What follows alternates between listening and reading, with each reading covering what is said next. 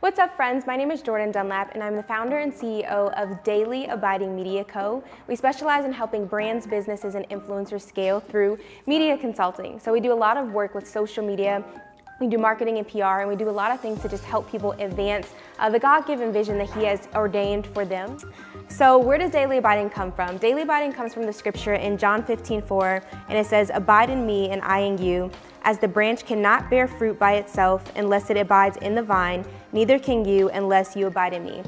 And when I think about my business, I think about, even my continuous steadfast surrender to the Lord, that literally there's nothing in this world and in this lifetime that we can do apart from Him. So if that's relationships, if it's communal friendships, if it's business, like we literally need the power of the Holy Spirit and the Lord to be able to execute those things.